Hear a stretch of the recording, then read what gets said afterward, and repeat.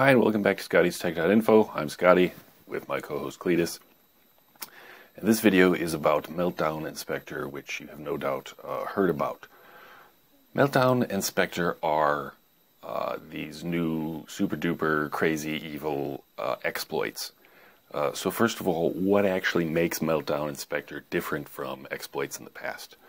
Well, in short, typically like an exploit, you get like malware, like ransomware or something, and what it usually is something like, oh, there's like a hole in Windows or something, so some evil person writes a chunk of code, that chunk of code takes advantage of the hole, and it kind of at a higher level on top, something that runs on top of the operating system, it does evil things like steal your credit card number, steal your crypto private keys, or, you know, whatever.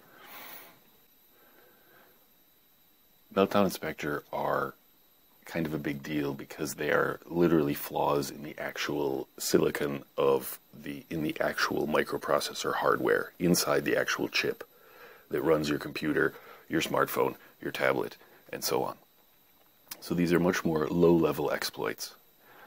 There's been a lot of information, well, a lot of news rather, but there has been kind of this dearth of actual information, and part of the reason for this is that the actual exploits, Meltdown and Spectre, are like insanely complicated. I downloaded the papers. There are two white papers, one for Meltdown and one for Spectre, and I'll link to those in the description if you want to read them, but I don't recommend it unless you're a computer engineer or a computer scientist, because it's pretty heavy-duty stuff.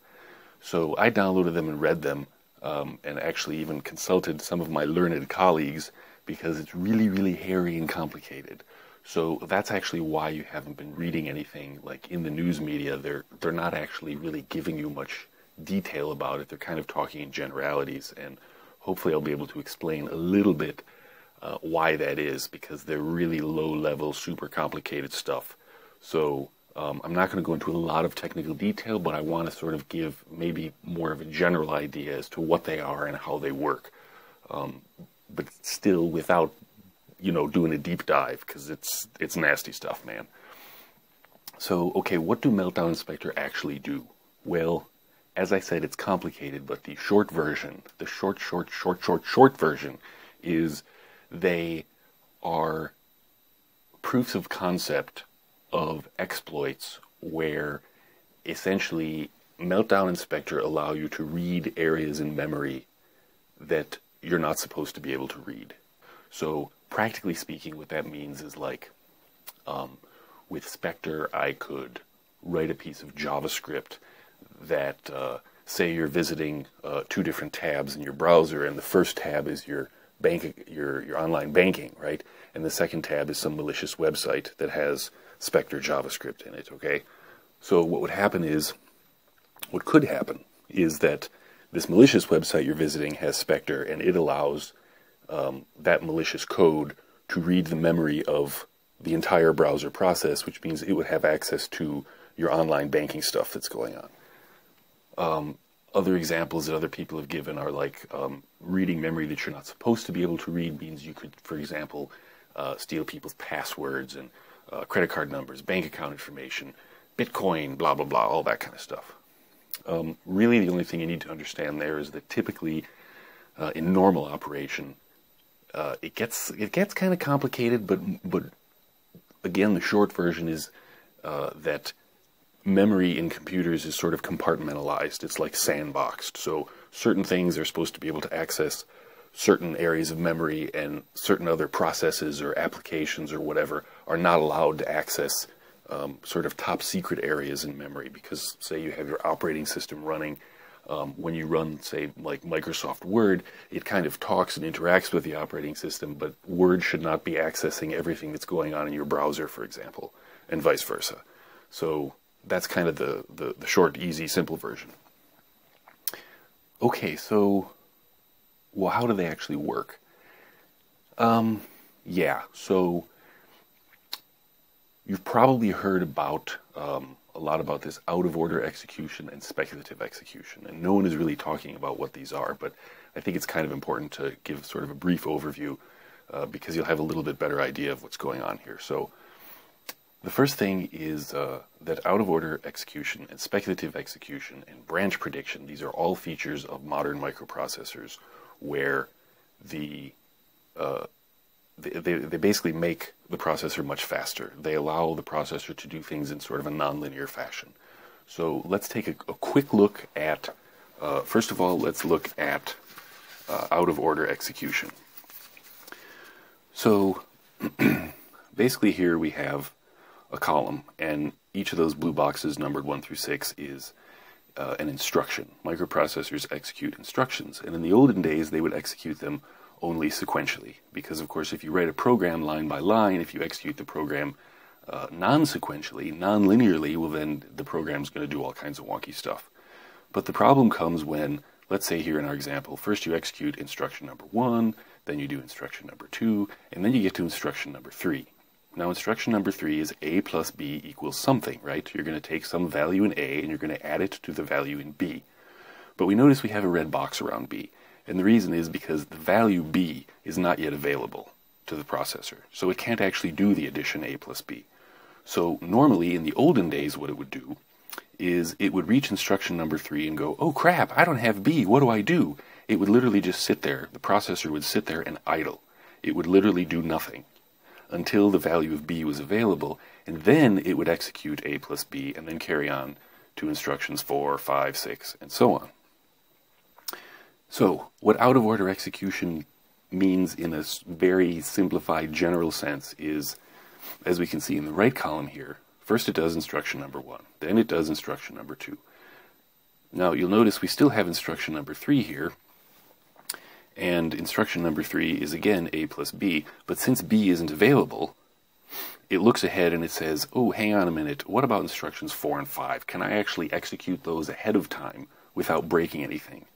And if I can, then what I'm going to do is I'm going to execute number 4 and number 5 out of order, because sometimes processors can do multiple things at once to a limited extent.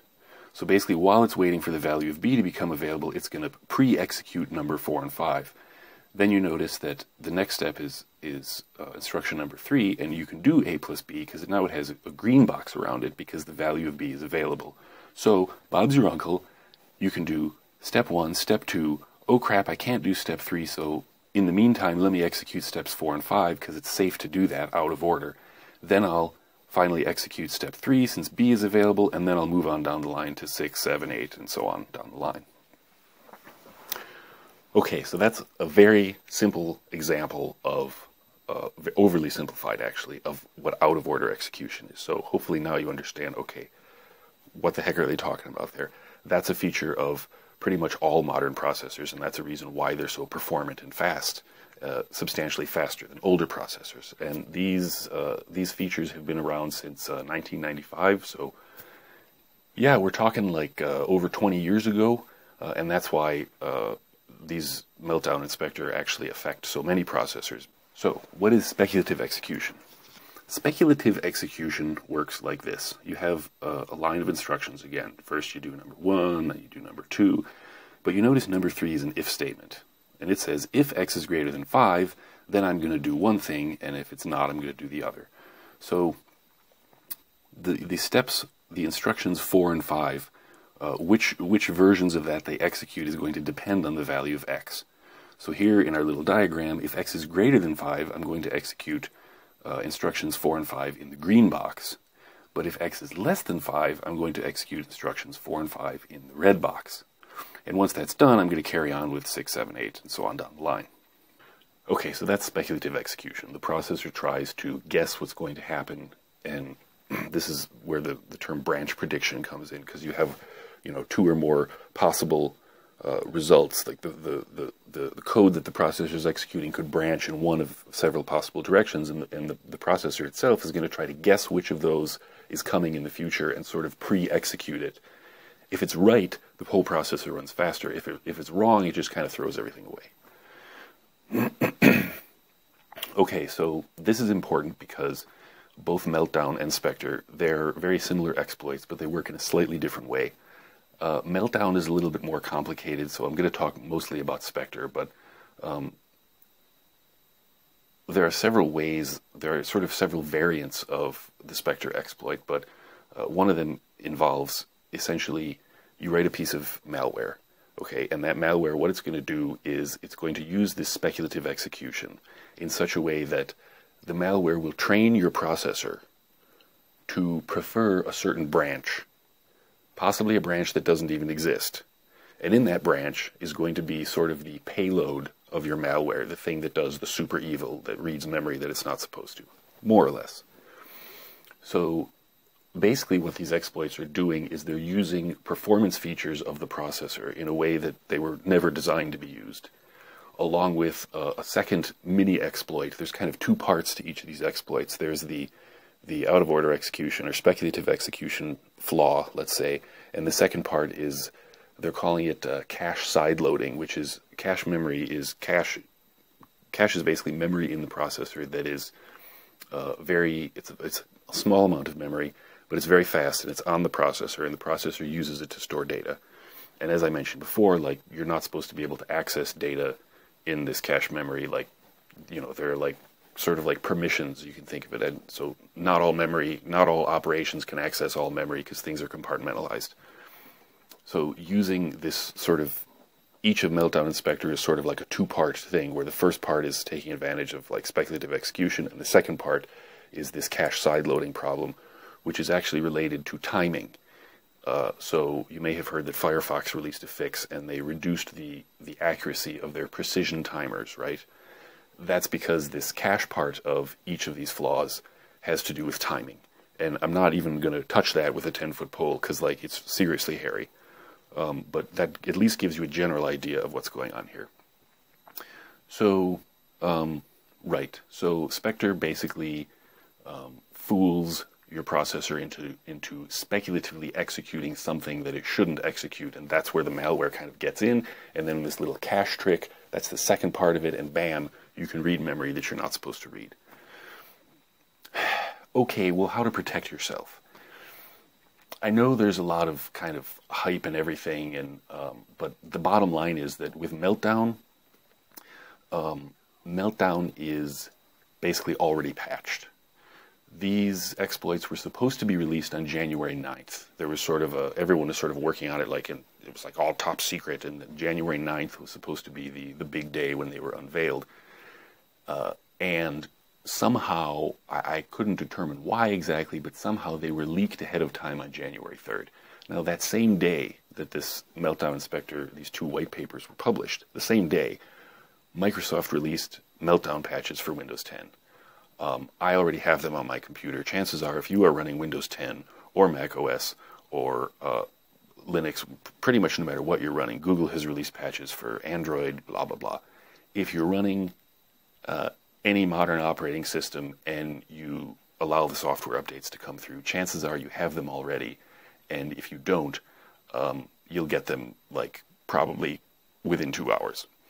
So Meltdown actually is essentially already patched. Now, one little side note, Meltdown is actually patched because of another vulnerability in microprocessors related to address space layout randomization.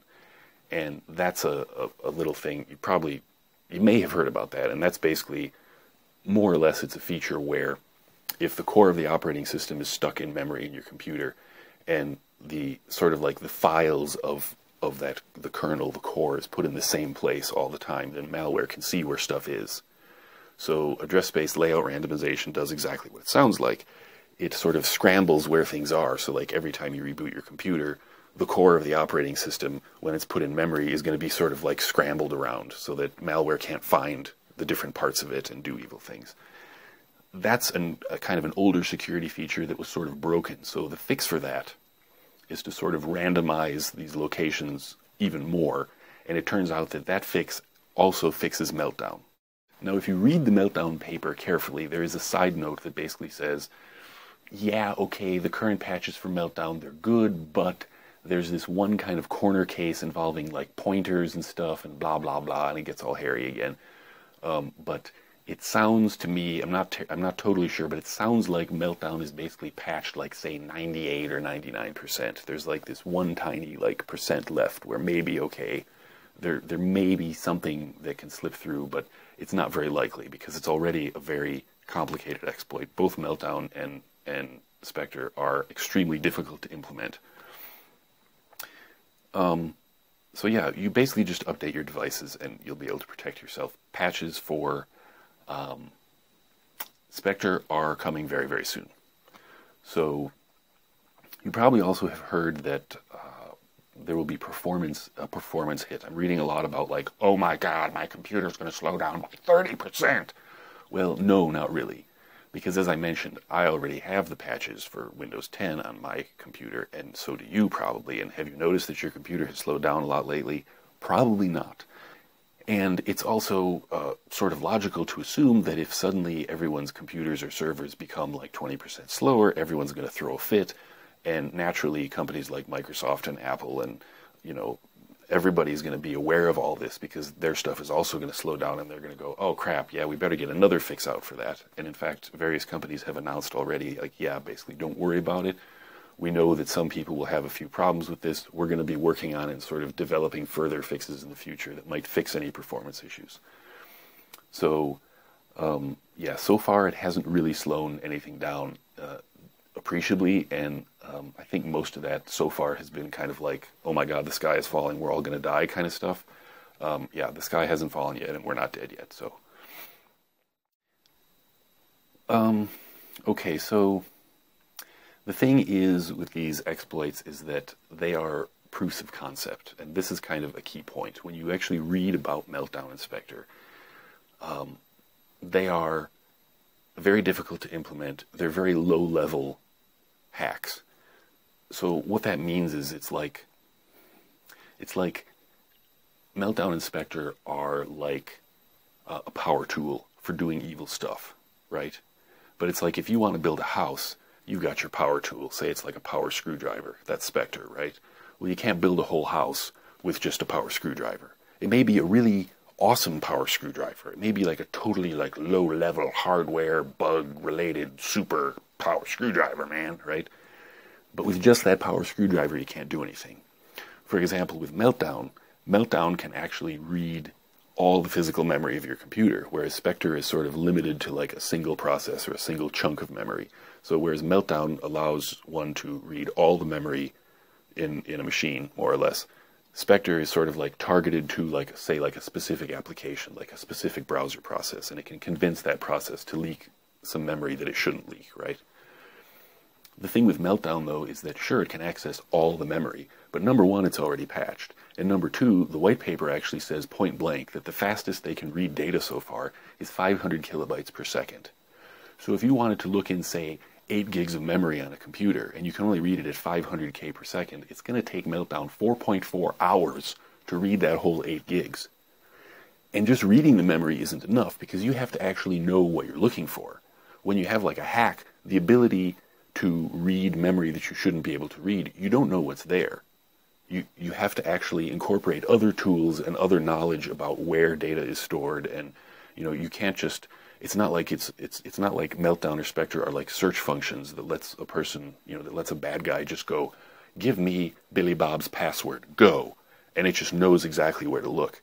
This is, like I said, it's a very low-level thing, so you're not even getting a password, you're getting basically chunks of memory, and multiple chunks of memory might form a password. So yes, it's kind of a nasty exploit. Both of them are kind of nasty, but in and of themselves, they're just kind of like one power tool that you would use to make an epically large, epically evil piece of malware.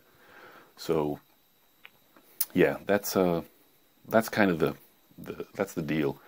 I have to say that as a technical kind of guy, both Meltdown and Spectre are very, very cool. And part of the reason I think there's so much hype is because, technically speaking, they are really, really nifty.